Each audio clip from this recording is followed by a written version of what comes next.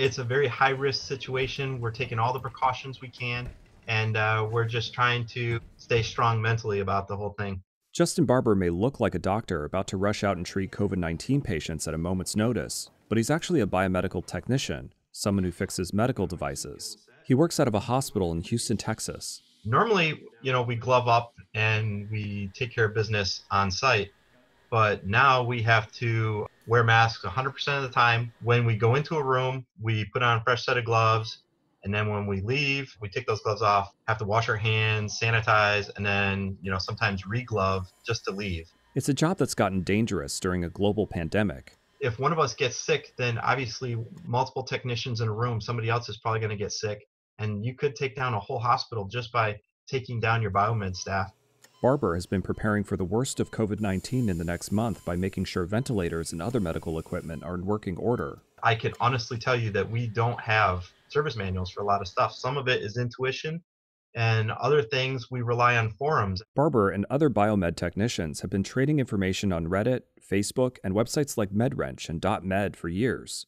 It's a big network of biomeds that will get online and will present the problem to the rest of the world, and we'll see if somebody has an answer, which usually somebody does, thankfully. Medical device manufacturers have tried to stop this decentralized information sharing to maintain full control over their products.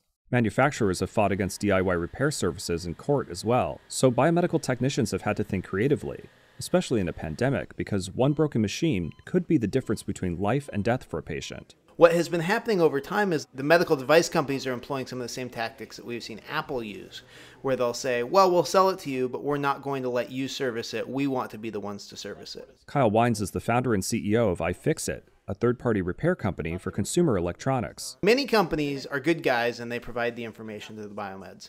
Many companies do not. Manufacturers frequently claim manuals and the information in them belong to them and not hospitals. It's the result of broadly written copyright laws written throughout the 1990s to protect the music and film industry from pirates that were taking their work and sharing it first through bootleg VCR tapes and then online. Why buy when you can get your music for free on Napster? But in the 2000s, software began to get integrated into phones, household items, cars, farming equipment, and medical devices too. Manufacturers tried to make it so they were the only ones who could repair consumer devices. It's not just service manuals, but it's also sometimes the service utilities, which, you connect the laptop to the device to get it to calibrate or to read the error codes. We have problems even with special tools, because sometimes you need a special tool to accomplish a special task.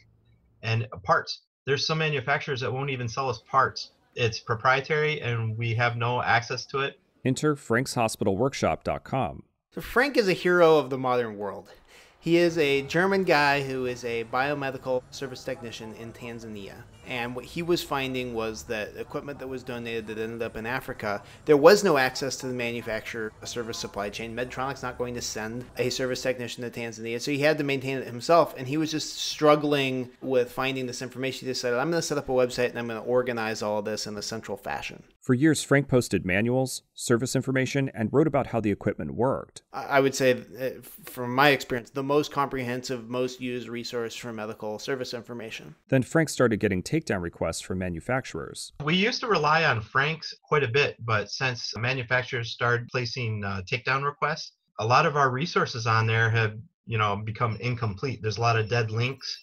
Most service technicians are relying on information that they don't have direct access to the manufacturer for, so there's all kinds of I don't want to say secret, but non-public forums where they're swapping this information. Because it's almost faster to go on a forum and ask someone for a service manual than it is to go and find the authorized way to get it.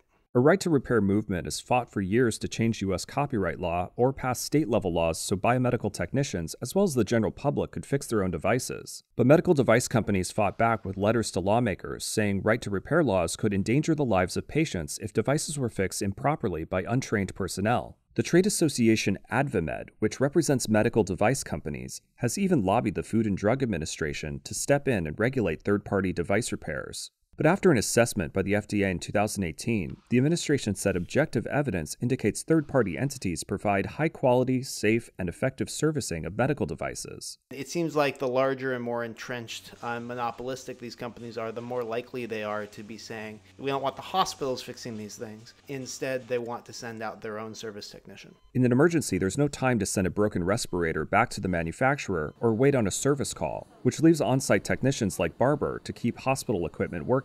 So I'm going to show you around my office right here. He has his own YouTube channel for sharing information with other biomeds. Some of the best resources are when nurses or nurse training managers, they'll post videos on YouTube showing how they set up and run a device. So you can go on YouTube and even see how to replace an ACL. You know, if you wanted any type of surgery, you can go on YouTube and you can see how does that surgery happen. And that's one of my coolest resources because I get to see how the users use the device. So you learn the clinical aspect of it plus the mechanical aspect. iFixit recently announced an initiative to begin collecting service manuals and information about medical devices on its website. I've been really surprised that there isn't good system-wide information about what kind of equipment is out there. If people want to help us, we have thousands of PDFs that we're organizing. And so it would sure be nice if we could, as a community, come together and say, well, maybe we don't know how to fix this equipment ourselves, but we can organize files. So let us, as a society, come together and organize files and create a centralized resource so that when the biomeds do need it, it's in a nicely, easy to find place. Barbour is already working overtime to deal with the impact that COVID-19 is having on his hospital's equipment, and the worst may be yet to come. Right now, even our maintenance cycles are getting tighter and tighter because we don't have access to the equipment. It's currently saving somebody's life.